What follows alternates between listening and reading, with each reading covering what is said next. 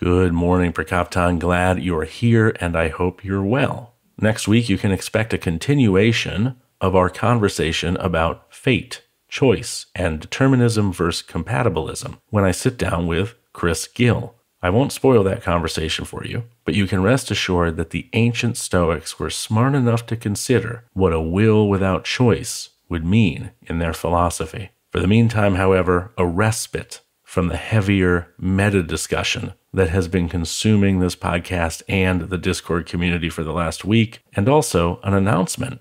Ross and I know the gender of our baby. We found out the other day. And if you're a member of the Discord community, you know it too. But if you're not, you don't.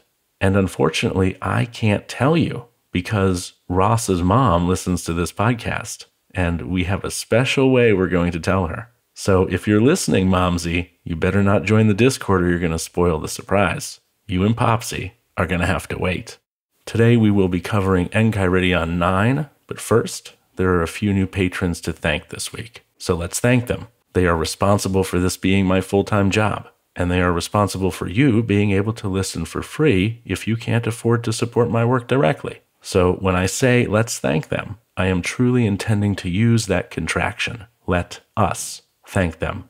Jim Dawson, thank you. Greg Stote, thank you. Haley Shergan, thank you. Trisha Hold, thank you. Carlos Canales, which I hope I've said correctly, thank you. Clifford Plewer, which again I hope I've said correctly, thank you. Y'all are the bee's knees, the cat's pajamas, the caterpillar's kimono, the tiger's spots, and the bullfrog's beard. Yes, I had to Google all those. All that to say, you're lovely, and I appreciate your support. And now it's time for some ads. Don't like them? Then become a patron. Don't like them and can't become a patron? Then take solace in the fact that your free listenership supports me anyway because of these ads. And that's a win-win-win. And who doesn't like a three-way win? By the way, don't forget about that lifetime ad-free deal that I'm currently offering for the holidays. Just one purchase equals no ads for the rest of eternity. Or at least the eternity of this podcast, which I hope is eternity. Anyway, check the show notes for more information on that. Here come the ads. I have used a lot of commerce platforms in the past. By far, the most robust is Shopify. No matter how complex your business needs and no matter how large your business grows, Shopify can handle it. And they do handle it for brands like Rothy's, Ruggable, Allbirds, Knox, Magnolia, Brooklinen, Glossier, and Cotton, to name a few. You may already use another e-commerce platform and you may be super unhappy with it, but you've already put a lot of work into it and migrating to Shopify could seem impossible. But I'm here to tell you that it is quite easy. When I migrated to Shopify back in 2022, their apps and tools meant I just had to make a few clicks and everything was ported over as if by magic. Shopify also lets you design your storefront however you like, which from personal experience I know isn't the case for many other commerce platforms out there. All these features and all this control can result in more sales more often. So stop leaving sales on the table. Switch your business to Shopify today and discover why millions trust Shopify as their all-in-one commerce platform to build, grow, and run their businesses. Sign up today for your $1 per month trial at shopify.com/practical, all lowercase. That's 1 month for just $1 at shopify.com/practical. Shopify.com/practical. It's 2024, and I'd like you to kick off this somewhat arbitrary divide between past and future the right way, with a clear and focused mind that's prepared to take on the next 12 months. And so would my sponsor, Neurohacker. I have struggled with attention issues my whole life, and I've tried a lot of remedies to help me to overcome those struggles. Some didn't work, others had side effects, and others were too expensive or demanded an unrealistic amount of my time. Then, in 2022, I found Neurohacker's Qualia Mind supplement. Qualia Mind is a nootropic that combines 28 of the most research-backed nootropic ingredients on Earth into the ultimate brain fuel formula, Qualia Mind. And it's been changing people's lives now for years, including my own. The formula is non-GMO, gluten-free, even vegan, and all its ingredients work in concert to assist your brain in achieving focus and clarity. It's also backed by a 100-day money-back guarantee, which I doubt you'll need, but is always a nice thing to have just in case. If you struggle with attention or focus issues, or if you just like a boost in these areas, see what the best brain fuel formula on Earth can do for you. Go to neurohacker.com/practical for up to $100 off Qualia Mind. And as a listener of Practical Practical Stoicism, use the code PRACTICAL for an extra 15% off at checkout. That's neurohacker.com/practical and use the code PRACTICAL for an extra 15% off to experience life-changing mental performance from Qualia Mind.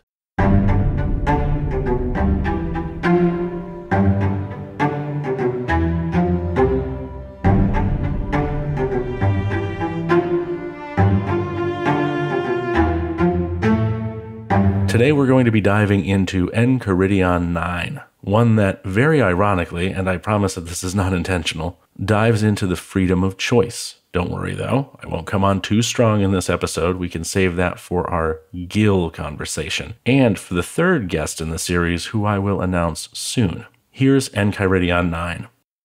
Sickness is a hindrance to the body, but not to your ability to choose, unless that is your choice. Lameness is a hindrance to the leg, but not to your ability to choose. Say this to yourself with regard to everything that happens. Then you will see such obstacles as hindrances to something else, but not to yourself. Seeing that this advice is coming from the ex-slave who had his leg broken by the bare hands of his so-called slave master, I think we ought to listen to this man when he tells us that it's what we choose and not what happens to us that matters. Or that really matters. You're sick? Okay, well, what does that mean other than you're physically ill? Does being sick make you a liar? No. Do your circumstances make you a liar? No. Do circumstances make you become anything you don't choose to become? I don't know. Let's think about that for the rest of this episode. Part of what makes us us is our experiences.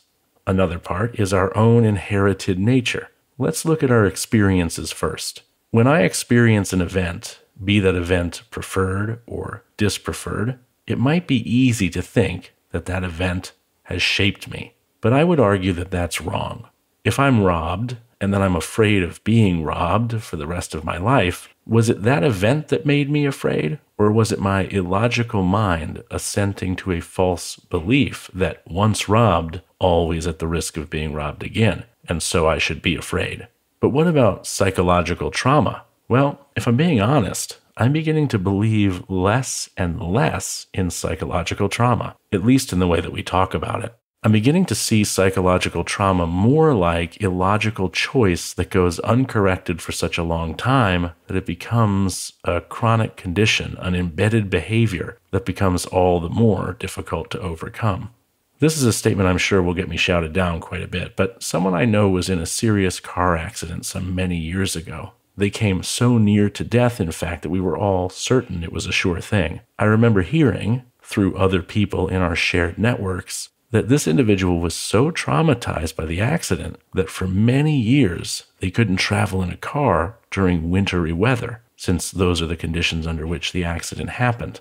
In that case, or any case like it, isn't there some sort of assent going on at the decision-making level? Aren't we first assenting to the idea that almost dying is bad, then to the idea that being afraid of death is therefore logical, and then finally to the idea that traveling in a car in wintry weather carries with it a high probability of death, and that this is categorically bad?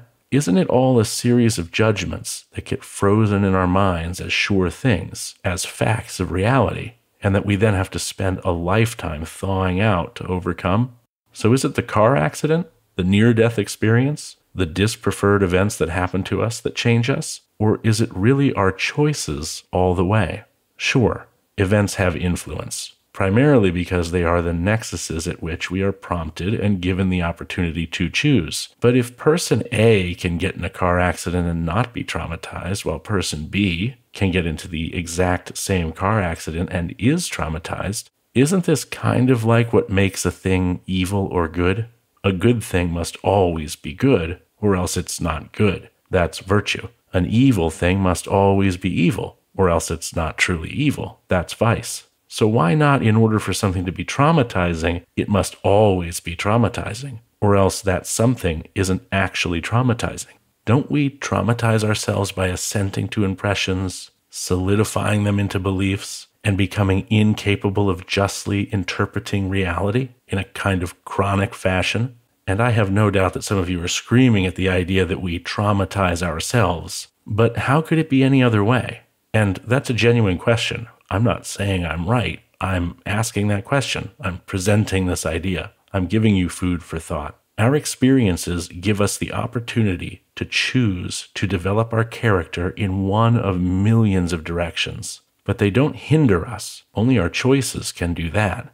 There was this video game, and I know that seems like a strange tangent. In fact, it will seem even stranger since I never played this video game, so I'm probably going to mess up the synopsis of it, but I believe it was called Fable. Again, I never played it, so I'm not going to try to explain it, but I'm mentioning it specifically because of a trailer I saw for it many, many years ago. The trailer presented a concept that I think at the time was one that hadn't been presented in a video game before. When your character in this game made choices, their appearance would change. And if you made good choices, you would get more attractive, though I don't mean beautiful in this case. And if you made bad ones, you'd get more ugly. I don't think the terms beautiful or ugly were used in the trailer, but it was insinuated that good choices made you look more good, and bad choices made you look more bad. This resonated with me at the time.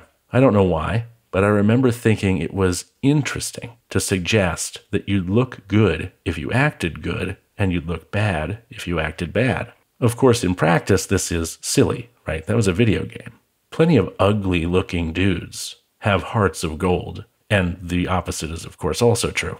But the concept stuck with me nonetheless, so much so that it's the first thing I thought of when I read Enchiridion 9. When we rob some old woman of her purse, if we were to do that, it's not the taking of a purse from someone's hands that makes the person doing the taking ugly, for this is just the moving of an object through space and time. Instead, it is the choice that we made to act unjustly. This is why the Stoics would tell us that if we stole a purse, or only decided to steal a purse, but couldn't find the opportunity to actually steal it successfully, that we would have made the same moral error, the only real error we could make, an error in judgment, and that we would have made it in both cases. We were equally unjust, equally immoral in both cases, whether we were successful in stealing the purse or unsuccessful. We chose to believe that taking something from someone was logical, just, and appropriate. This is something like the stork's nest in the Capitol, which we've talked about before. Okay, so what about our circumstances? What if we need that money to feed ourselves, and so we believe we justify stealing the old woman's purse because we know she's financially wealthy, in this example we know, and she won't miss the purse or the money inside it much. Did our circumstances make us choose to steal? No.